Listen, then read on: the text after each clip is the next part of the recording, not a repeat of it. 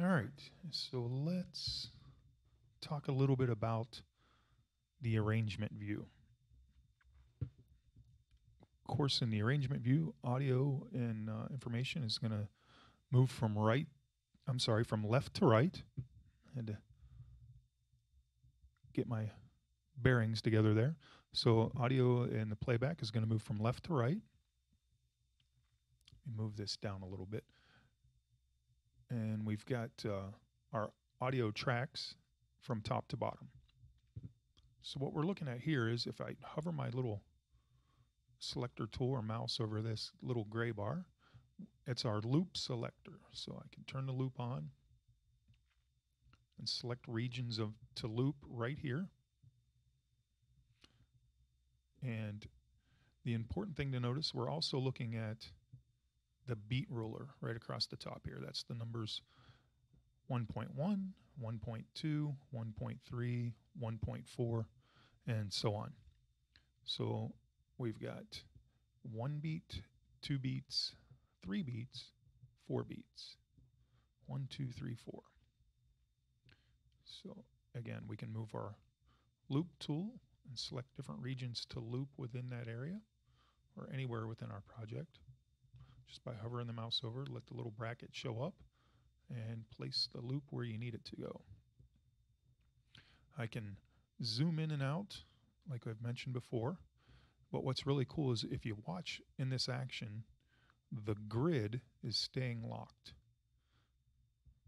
This behavior can be modified and changed if you're someone that doesn't prefer the grid lock kind of with your zooming in and out. I personally, that's my preference, but everyone works differently.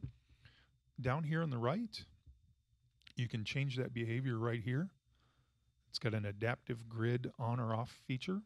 You can turn that off or leave it on.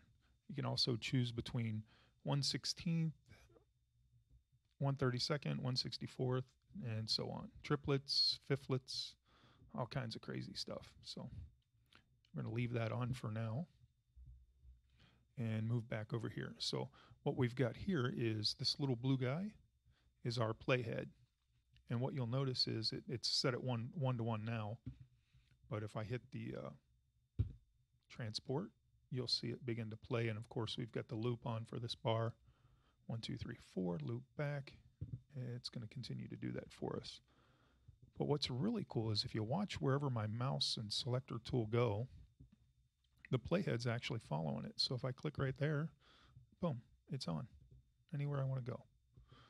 Nice little behavior right there. Playhead's following my mouse.